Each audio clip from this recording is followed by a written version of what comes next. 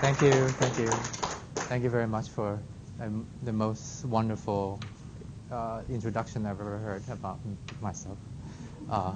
It almost like gave away the entire talk that I'm going to give, which is great. It gives you foreshadows everything I'm going to say. But yeah, so thank you very much for having me here, and it's been wonderful listening to all your wonderful projects, and also get to hike a little bit while I was here. Before I start the talk, I want to actually do a little bit of advertisement. As some of you might have heard, the University of Chicago will be hosting the next LSA Institute, which will take place next summer in July. And you should all come. It will be a marvelous occasion with lots of amazing activities, courses, faculty, workshops, and lots of fun things, I'm sure, too. And Chicago is a wonderful place to spend summer in, with lots of water sports if you're looking for things to do, beaches, other things. And so please come. We have a website which you should go visit when you have a chance. And the fellowship competition will be opening in a few months, I'm sure. So. Okay, so I'll stop my advertisement and move on.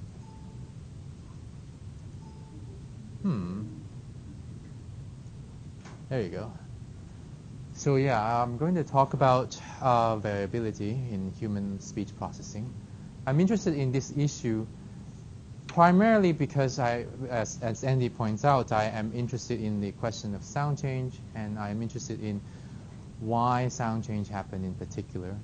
And so in order to understand what I'm going to talk about today, you might be interested to know that what people have said about sound change in the past. And so I hope it is fair to say that most leading theories of sound change presupposes that new variants come about as a result of deviations that people have from their normal way of speaking, normal way of speech perception. And so most widely cited theories of this sort is probably Ohala's listener misperception view of sound change, who basically advocates the view that when listener fail to compensate for contextual induced variation in speech properly, these type of errors may lead to adjustments in perceptual and production norms, and these type of adjustments are basically the building blocks of change. This type of theories, this class of theories, there are many different varieties of this sort of misperception-based theory out there. Juliet Levin's evolution in phonology is another one. This class of theory basically assumes two things. One is that there is a normative mode of speech processing, and that there could be deviation from it, and those deviations are accidental, and that when these type of accidental errors happened, even though they're accidental, they might nonetheless induce systematic change. And these are the backbone of theories of this sort. A slight variant of this type of error-driven models of sound change is the type of models that people like Bjorn Lindblom has advocated in the past, which says basically that sound change occurs when individuals are engaging in different modes of listening. He divided up into the so-called how mode of listening versus the what mode of listening. So roughly speaking, the how mode of listening is how speech are produced, as opposed to the content, like trying to understand the message as opposed. So if you're engaging in the what mode of listening, you're trying to understand the message and not so much focus on the details of articulation. If you're engaging in the how mode of listening, you are doing the opposite. Obviously, the questions you might ask about this whole model is, why such deviation occurs in the first place, but why would people switch modes of listening, and how would such deviation take place in a systematic enough way to give rise to, again, stable variance? Right? I'm primarily interested in this question of where do these stable variants come from? And so the research questions that I'm going to, that kind of drives this line of work are basically these. So the first one is there only one mode of speech processing? To the extent that there isn't, what are the different modes of processing, speech processing, and do they vary within individual? That is it just like what Lindblom said, that we have the choice of engaging in one mode of processing sometimes and another mode of processing other times? And then finally, do they also vary across individuals? Is it the case that there are systematic differences between you and me in terms of how we process speech? And so, and if there are systematic variations across individuals, how stable are they, right? So it kind of goes back to the within individual problem. Like, to the extent that there is within individual variation, is it also pretty consistent and stable? And so I'm going to go through 3 case studies illustrating the types of variability that can occur, and by so doing, give you a sense of just how variable people can be, what type of variation can occur, and also how stable and consistent people can or might or might not be. And so the first case study comes from our study of speech of pitch perception. This is work that I'm collaborating with Amanda Seidel at Purdue, Dan Deder at the Max Planck Institute, and Bob Ladd at Edinburgh. And this line of work came about as a result of work that Dan and Bob had done already in the past. And the work basically comes from their interest in understanding variation cross-linguistically with tones in terms of why some populations have tones and other populations don't. But I'm not going to focus on that so much today. I'm going to focus on a slightly different question, which is how we process pitch in the first place. And so I'm going to before I tell you what the phenomenon is, I'm just going to let you experience it. I'm going to play you a set of stimuli. You're going to hear a pair of tones, and I want you to tell me whether the second tone is higher than the first. Okay? Don't yell out your answer. I'm just going to ask you to raise your hand afterwards. So don't reveal your hand so quickly. So here's one.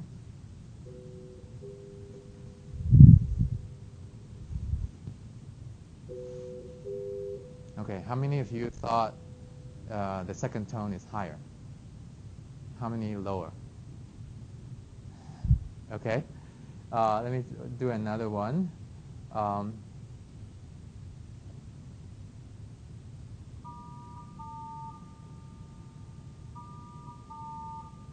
many of you thought it was the second one that is higher? It is fascinating.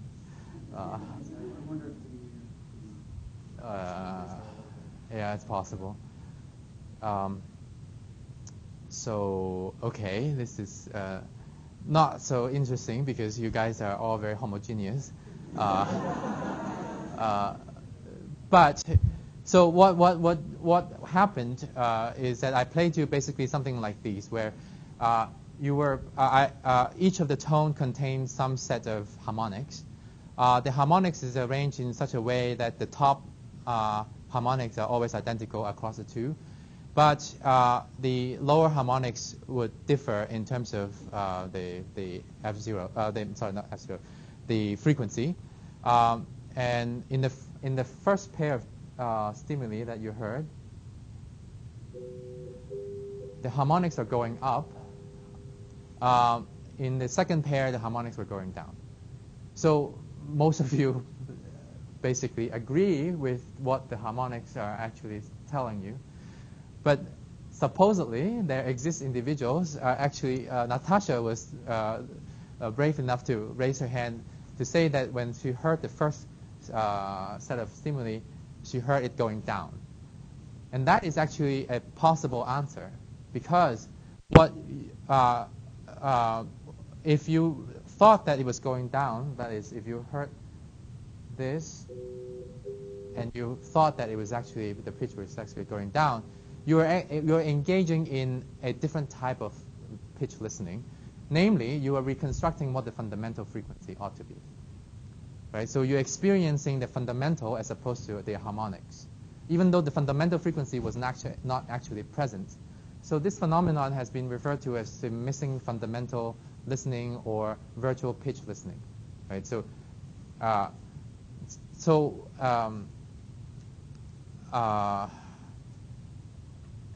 so basically, the type of experiments, the experiment that we actually did was basically we presented subject with a bunch of these sort of tone pairs.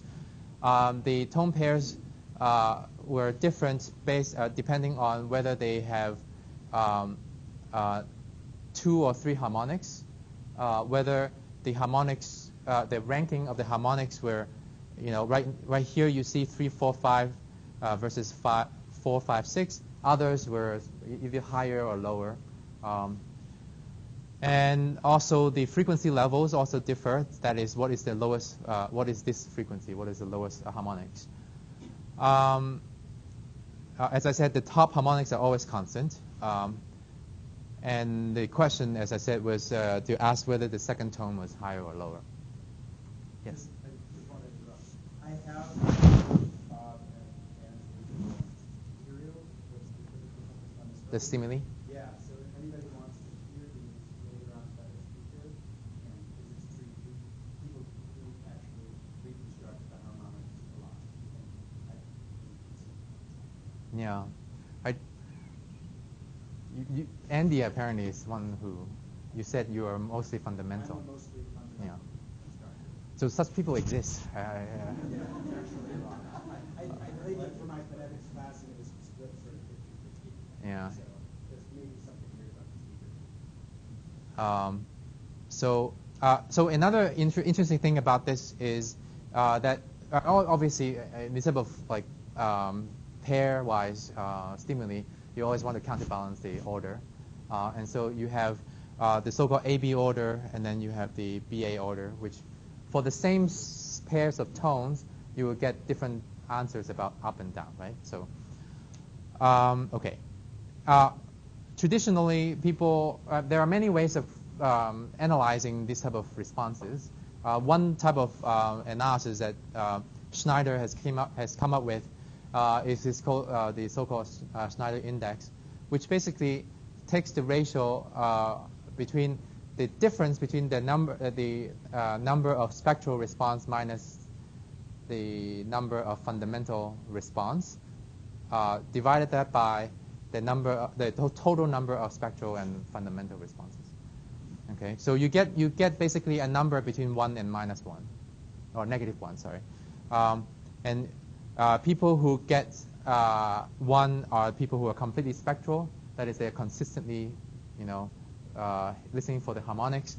If they have a -1 Schneider index, then they are basically completely virtual. Okay. And so what Schneider has found is that by and large, so he did a study looking at a lot of individuals. Particularly he was interested in comparing the musicians versus the non-musicians.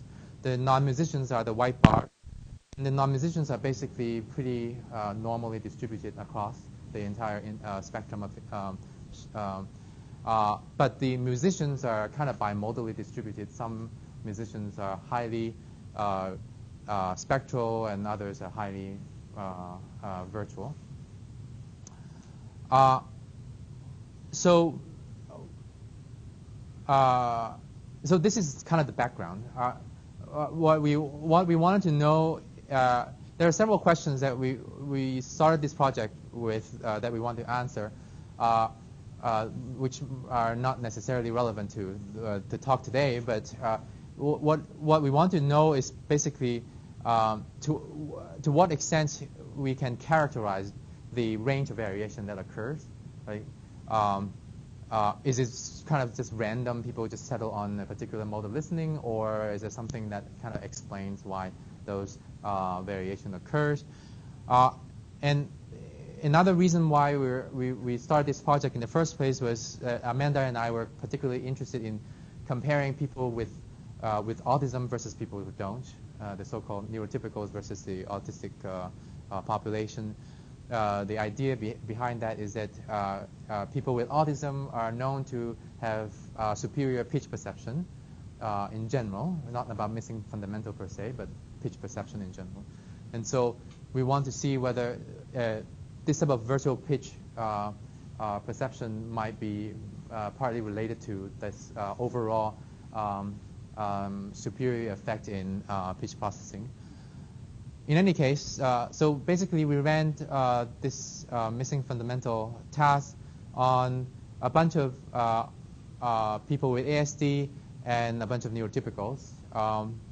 And we also tested these people, or our participants, on the hearing. For the ASD subjects, we tested them on the ADOS-2. For the neurotypicals, we gave them the autism spectrum quotient, which gave a rough characterization of the amount of autistic traits they might have. And then we tested the IQ, as well as we asked them about their musical experiences. But it's by binary choice whether they have or have not. And so this is roughly the distribution that we got from our population, so about 100 people. In this particular cohort, it looks like there is a slight bias towards spectral listening. So you can see that the mass is basically all above 0, mostly above 0. So we can go back to the original question, which was the virtual pitch listeners and who are the spectral pitch listeners. That could help us explain some of the variation. In terms of main effect, we're not getting any. Mostly speaking, we tested music, gender, IQ, and AQ, no main effect. There is an effect of age, but this is slightly problematic because age is kind of not normally distributed, so it's kind of still. I'm trying to figure out how best to analyze this, but this is the pattern anyway. So our age range goes from 18 to 30, and so the slightly older people tend to be a little bit more virtual in this case. So that's the main effect. Not so interesting, I suppose. But if you break it down, if you break down the responses by the type of stimuli that they were responding to, then the pattern is a bit more complicated. The first thing that we notice is that there is a difference in how people responded to stimuli that has 3 harmonics versus 2. If you are listening to stimuli that has 3 harmonics, the responses tend to be more spectral than harmonics that are only 2. The other interesting finding, which has Bob and Dan had already noted before, is that there seems to be a really strong effect of how people responded to the stimuli. It's dependent on what the pitch, what the harmonic pitches are. That is, as you can see, this is the standard index on the y-axis and the frequency level on the x-axis. What you see is that in the lower frequencies, people were highly virtual. In the higher frequencies, they were highly spectral. So there's a flip-flop in how people engages in this pitch listening. And so what are some of the factors that we looked at earlier, like musical training, AQ, IQ, and all those things, interacting with this type of stimuli-specific factors. And it turns out, yes, the first effect you can see here is that there is an age effect. People who are a bit older show much less flip-flop than the younger ones. So the red line is the older speaker, and the blue line are the younger speaker. And so that's one. The AQ seems to also be explaining some of the variation. And so the results seem to suggest that for the individuals with high AQ, they exhibit less of a frequency-based flip-flop than the low AQ individuals. Right? So if you compare the red line, which shows the high AQ individuals, compare that to the low AQ ones, which is in the blue line, you can see that there's the flip goes much higher. So here's another factor. Again, it's there's not anything going on with music, nothing with IQ. The gender effect is borderline, so I'm not going to talk about that right now. But the point being that it looks like some of the variability across individuals in terms of this type of missing pitch, missing fundamental processing, can be explained by some of these individual variations in terms of age, as well as in terms of their autistic-like traits. But I mean, this is still pretty much a work in progress. We're still working on this, trying to figure out how to understand the data and how to explain this type of effect. But so there are still a lot of open questions. So are there other factors that could help us explain the differences between virtual versus spectral listeners? As you can see, that whether someone is virtual or spectral is kind of dependent on other things like harmonics, the nature of the spectral composition, as well as the frequencies. And then the more interesting question would be, what other type of speech phenomenon could this be related to, right? So Dan and Bob Ladd had hypothesized that perhaps variation in tone learning could be partly explained by, maybe related to this type of individual variability in pitch processing.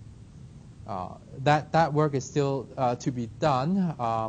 We're running the same experiments in Hong Kong now to see what tone speakers would do in this type of cases, because the existing literature basically focus on German and English. And so we want to know, if you happen to already know a tone language, would you actually process this thing differently? Okay, so let me move on. The next case study has to do with, so the first case study is kind of more auditory processing. We're moving on to the more speech-like, more phonetic things. And it has to do with co-articulation in particular. Here's an illustration of what co-articulation looks like. This is someone saying a sequence of S followed by a vowel. The vowels are R and U, which is a rounded vowel. And what you can see is that on the left, this S has a very different spectral characteristics than the second S, even though they are quote-unquote the same S phonemically. And that has to, the reason why the second S look different, or acoustically they are different, has to do with the fact that the following vowel is different. The following vowel is much more rounded. Therefore, that type of anticipatory rounding might be causing the preceding consonant to have slightly different spectral characteristics. What is interesting about this type of co-articulation that is rampant in speech production is that listeners appear to be adjusting for them in perception. So what is actually acoustically different, what are acoustically different, are actually perceived by listeners as if they are similar. And you can illustrate this type of effect by a simple identification task like this one. The result is given here, where you create a continuum of sounds like S to sh, and you embed the continuum in different vocalic contexts. In this case, we embedded the continuum of S to sh in a context of A and U. We presented this to English subjects, and we asked the English subjects to basically, when they listen to the syllable, tell us what the consonant is. And the type of response you get are the ones that are given here. On the red line, you have the R response. So you see that on one end, they are hearing a lot of S, and at some point, they start hearing a lot of shs, which is what you get from any sort of categorical perception experiment. But what is important is that the identification function differs depending on the vowel context. In this case, when the following vowel is U, the identification function shifted to the right, suggesting that by and large, listeners are more likely to report an S in the U context than in the R context, which has always been reasoned as the result of people compensating for the effect of the rounding from the U. That is to say, if you're listening to something that is ambiguous between S and sh, and you know that the following vowel happens to be rounded, you might, in doing the classification, you might think that maybe some of the rounding, some of the lowering acoustic energy might be attributed to the following vowel. Therefore, underlyingly, that sound might actually be more like an S rather than a sh. And so this type of perceptual adjustments has been reported in many cases and is robustly replicated by many different research groups. What is interesting is that if you look at the individual subjects' responses, you see a much more complicated picture. So here's just a subset of the subjects' responses. What you see is that some subjects, like subject 20 here, exhibit large compensation effect, whereas just moving next door to subject 21, you see hardly any adjustment whatsoever. And so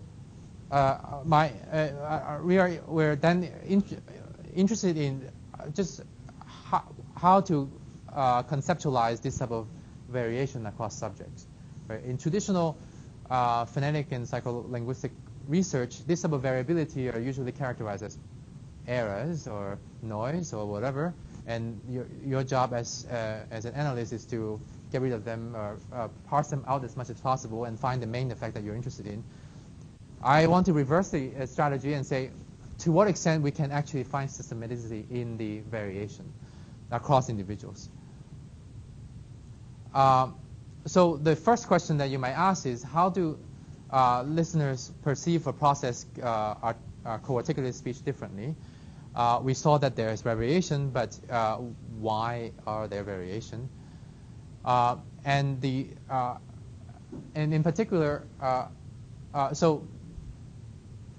in this study that I'm going to talk about, there are two main goals. One is to figure out to what extent people are indeed varying, and second, to what extent they are consistent in how they vary in perceptual compensation. That is, we want to have the same subject participate in two separate perceptual compensation tasks, and then we want to compare across tasks to see whether they are actually compensating at the same level across tasks. Right? This gives us a sense of just how consistent in how they compensate for co-articulated information, and how much they are compensating. Are they compensating the same amount across tasks, or are they varying across tasks? And so we did two tasks in this case, a identification task and a discrimination task. The identification task is exactly the same one that I already told you before. And the discrimination task is a bit more complicated, which I'll explain in a moment. The experiment was run in two populations. We ran a bunch of them in the lab, and we also ran it on Mechanical Turk, partly as a exercise of cross-validation across subject pool. We want to know whether we can actually trust responses from Mechanical Turk, which is an online service for getting test results from lots and lots of subjects within a short period of time. And so I already talked about the identification task, so I won't dwell on it. Here's the results. The solid line indicates the R context. The dotted line indicates the U context. And you can see that the general pattern of perceptual compensation is replicated. The two subject pools shows more or less the same results. So the internet-based subjects were in blue. The internet-based subjects, that is people on Mechanical Turk, were given in red, and the people from the lab are in blue, and they more or less overlap, suggesting that, well, whatever the Mechanical Turk Turkers are doing, they're not just doing things randomly, which is great. Here's the discrimination task. The discrimination task is a bit more complicated. The discrimination task basically presents stimuli that are basically a pair of syllables. The pairs always contain an R and an U. What differs also are the consonants. The consonants were drawn from a series of S to sh, a 10-step continuum of S to sh. And they are either identical, that is, they are drawn from the same part of the continuum, or they are different by 3 steps along the continuum. And so I'll refer to the ones that are identical as catch trials and the ones that are different as discrimination trials. And we are mainly interested in the discrimination trials. Why is that? Because for the trials where the consonants are acoustically different, we arrange the vowels in such a way that it creates context where perceptual compensations would enhance the difference between the two consonants, whereas in the other arrangement, perceptual compensation would diminish the difference between the two consonants. Okay, so just to give you a sense of what that means, I'm going to again play you sounds. It's already the loudest, so here's one. Sha, shu. This is too loud now. One more time. Sha, shu. Are they different or the same? And then here's another one. Shu, sha. Are they different or the same? Shu, sha. How many say same? Okay. Well, I'm kind of already like prime you to think that they're different, but this, they are indeed different. But for most people, if they're naive to the experiment, they would think that the second pair, the two consonants are more similar. And then this is indeed what we found, right? So if you look at the response patterns in terms of accuracy, in the enhanced context, people are much more accurate in discerning the differences between consonants. But in the diminished context, they are much worse at hearing the difference, which substantiate that by and large the population is engaging in perceptual compensation. The two populations, the lab-based population and the internet-based population, both shows perceptual compensation, but at a slightly different level. You can see that the compensation effect is slightly weaker in the laboratory cohort than in the Mechanical Turk cohort. But the main effect remains that there is a enhanced versus diminished context effect. So now that we have the results from both experiments and from the same subject, what we want to do is to correlate the responses from the two experiments. And this is what we found. What you see here is the compensation response, the magnitude of compensation in the discrimination task in the x-axis, the identification task results on the y-axis. And what you see is that by and large, there's a lot more people in the middle where they're compensating at a medium level. But there exist people who don't compensate very much, and there exist people who compensate a lot more. Okay, so it basically spans some sort of a continuum, which already tells you something that, well, there are variation across individuals in how they compensate, and the magnitudes that the magnitude of compensation that they exhibit seems to be relatively consistent across tasks. It's not the most robust correlation, I admit, but nonetheless, there is a correlation. And so that's useful because it suggests that individuals do vary greatly in degrees of perceptual compensation, and that different listening strategies might be involved, right? So I should point out that the observations that there are variations in people's perceptual compensation has already been noted by Bruno Rapp back in the 80s. But in his study, it turns out he was also looking at S co-articulation from vowels, which is kind of amazing. He also found that there are people who compensate a lot and people who don't. But he was looking at 6 subjects, so it was, this replicates the effect and shows that it is it's even more robust than he might have thought.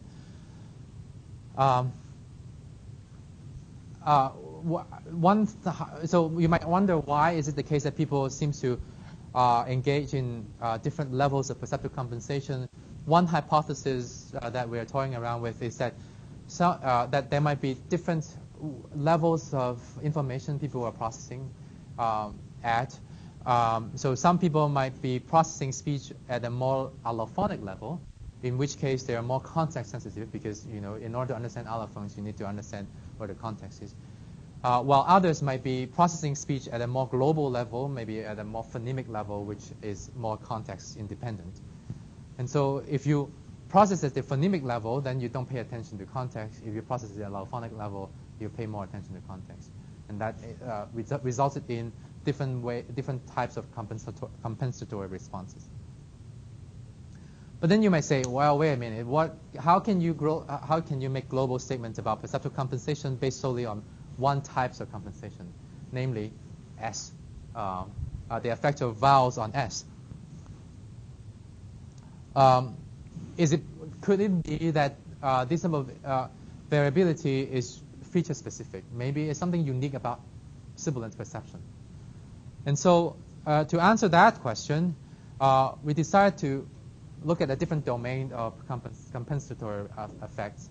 It has to do with duration in this case. And this work is joint work with a former postdoc of mine, Hoon-Jung Lee, and a current student, Jackson Lee. So I'm going to go through a set of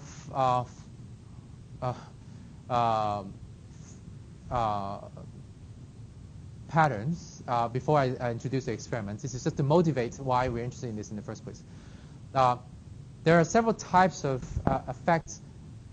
There are several types of information that could affect someone's perception on duration. One is pitch, right? Depending on the type of contours, pitch is overlaid on top of the stimuli that has the acoustic duration. You get different type of perceptual responses. We know before we go to the perception part, in the production, we already know that rising pitches tend to take longer to realize than falling ones. Right? So there's already a directional difference in terms of how they affect duration realization. We also know typologically, if a language has contour tones, they tend to occur more. If they occur on long vowels, they will also occur on short vowels. But if they occur only on short vowels, they might not. They might. There's an implication of hierarchy in terms of the distribution of contour tones, right? That contour tones tend to occur on longer syllables rather than shorter ones. So, but if you look at perception, listeners tend to judge syllables with dynamic tones to be longer than syllables that have flat pitch contours. And there's also rising pitch contours also tend to be rated as longer than falling ones. So we know that for stimuli that are identical in actual duration, they're experienced by listeners as if they're different, based on the type of pitches that are overlaid on top of it. In addition to dynamic pitch contours, the pitch level itself also has an effect. So in description and production studies, people have found that high pitch or high tone seems to pattern with shorter vowels and lower tones. The earlier studies by Gander and Kong shows that vowels or syllables that have low tone tend to have longer duration than syllables that have high tones. In Cantonese, long vowels do not occur with obstruents before obstruents with high tones, but they do occur with low tones. Right? So same sort of syllable structure, but they're restricted to a certain type of tonal context. And similar effect shows up in Hu, which is a Hmong Khmer language. Now, look at that from the perceptual side. What is interesting is that unlike the effects of dynamic pitch contour on duration, if you look at pitch height, the effect seems to be compensatory in the sense that acoustically identical stimuli, when they have a high tone, they are rated as longer than stimuli that have low tone. This is the opposite of the production pattern, right? In the production, high tone syllables tend to be shorter than low tone ones, but in perception, high tone syllables tend to be rated as longer than low tone ones, even though they are actually identical in physical duration. Okay, so this is one last thing about duration. Another type of effect on duration comes from vowel height. Higher vowels in production are shorter than lower vowels. But in perception, just like the effect of pitch height, higher vowels are perceived as longer than lower vowels, even though they might be identical in duration. Right? These are effects that has been replicated in many different languages and different labs. So obviously, the question here is, what is the nature of individual variability in duration perception? And so we ran an experiment where we present the subject with pa p syllables, or pa b syllables, sorry, overlay with different type of pitch contours, high, low, level tones, and falling and rising tones. And then we also presented the stimuli in 5 different durations, from short to long. And we ran this experiment in a lab and on mechanical Turk again, but the results between the 2 cohorts are identical, so I'm just going to report them as a group. What the listeners were asked to do was to hear the stimuli and respond by indicating whether the stimuli falls along a line of 16 radial buttons, so creating some sort of a continuum. They have to basically judge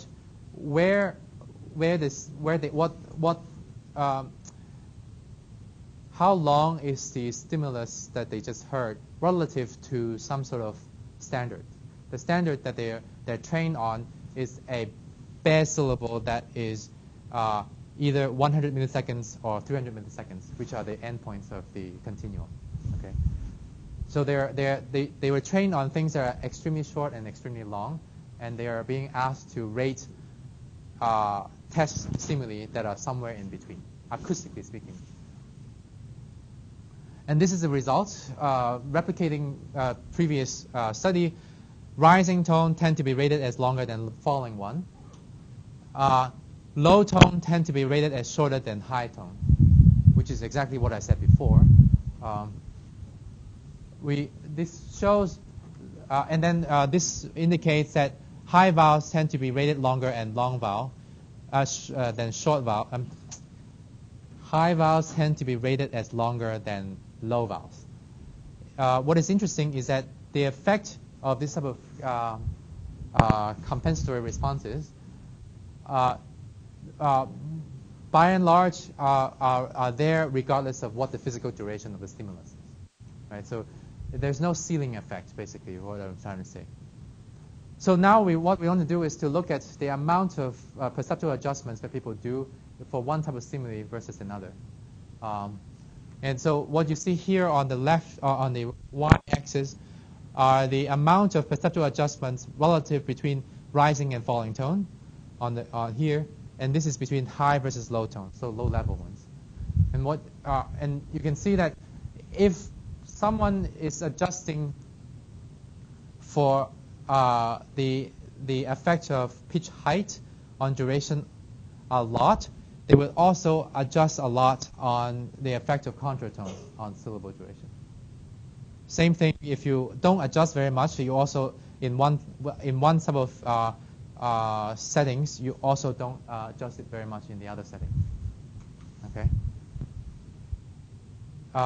In the effect, the correlation between there's a correlation between contratone adjustments as well as the vowel height adjustments, but the correlation is a lot less robust.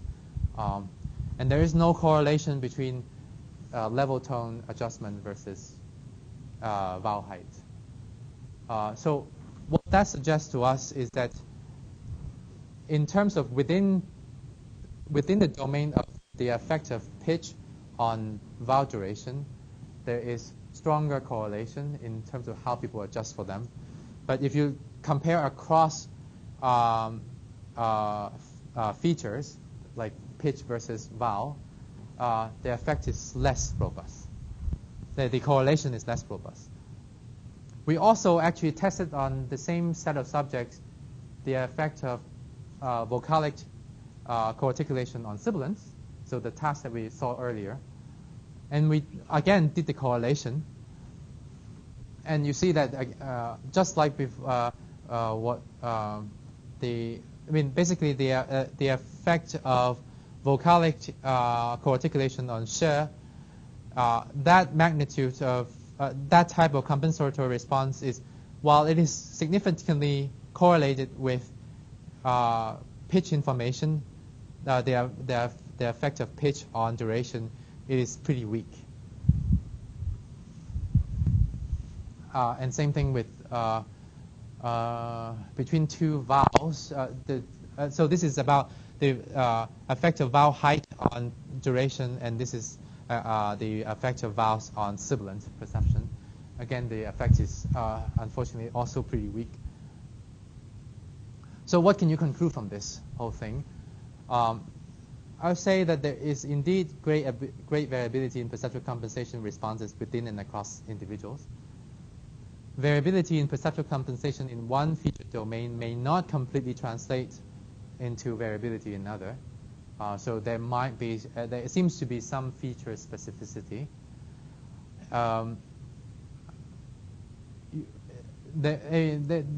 Partly the difficulty in doing this about correlation is how you create, what you are correlating in the first place, and there might be some room of financing there in terms of finding a better correlation or worse. And what is interesting also is that some features might not even be compensated at all, just like the effect of contour tones on duration, right? Rising tone tend to be longer than falling ones, yet in perception, rising a vowel that has a rising tone on it are also perceived as longer than falling ones. So they're not really doing perceptual compensation in those cases. This suggests that perceptual compensation might not be a unified phenomenon and might not be explainable by a single mechanism, because across different features you get different type of responses. Variability in perceptual compensation might be partly driven by experiences, which I only want to leave it out as a suggestion. I don't have to have evidence for you today. I have evidence elsewhere, but I don't have time to talk about it. So let me conclude. What does this whole thing mean, and how? Let's go back to the original question of sound change. I would say, what is the implication? Well, we can see that variation across individuals extends beyond traditional sociolinguistic dimensions to begin with. Things like age, gender, and sex, or dialects. We see that some cognitive differences may play a role in shaping variation in speech, like autistic traits. Individual variability, individual cognitive variability, I would argue, could be a precursor to sound change. That is, not so traditionally people always rely on phonetic variability as a precursor to sound change. What I'm saying is that rather than relying on phonetic variability within the population, you might want to say that actually there are different individuals actually are processing speech differently, and they come up with different types of production routines as a result.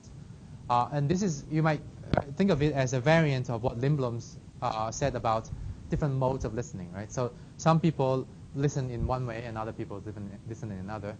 And to the extent, the notion of misperception might actually be more systematic than previously thought, in the sense that you don't need to rely on accidental errors to come up with differences in perceptual compensation, because what it turns out is that individuals actually differ already in terms of the magnitude of perceptual compensation that they're engaging in. And to the extent that what I showed you today, which admittedly all has to do with speech perception and processing, to the extent that there is a correlation between perception and production, individual differences in cognitive processing may result in competing perceptual and production norms within a speech community. And this type of variation can be conceptualized as linguistic variation, right? Individuals speak differently and perceive differently, and therefore you have different variants that exist within a population already. And this type of cross-individuals variability, I would argue, provides the linguistic resources needed for the construction linguistic styles. That is to say, you hear a bunch of variation from your neighbors, and you can draw on those variations as potential source of identity construction. And here comes the actual systematicity, in the sense that you have a model to draw upon as a consistent source of variation. Like this person that you're drawing this feature from consistently say things in a particular way. You don't need to rely on accidental misperception of your own as a source of model for stylistic construction, but rather you can rely on someone else's variation as your model for identity construction. And so, just to give you a cartoon, this is I got this cartoon from, I always forget his first name. Murray is his last name. Robert Murray, is that what it is? The historical linguist. Basically, the idea is that his idea is that change propagation happens when you have a bunch of people who had participated in some sort of change surrounding people who haven't done it yet. And so if this person is being surrounded by people who has already undergone some sort of change, this person might eventually change as well. What I would say here is that maybe it might not be an accident that this person is being surrounded by these people. These people might actually be the non-compensators, and these people might be the compensators. I have no proof of that at the moment, but for those who are interested in sociolinguistics and anthropological research, you might want to test this. So I'll stop here. These are the collaborators and students who helped out with all the experiments that we did. Thanks.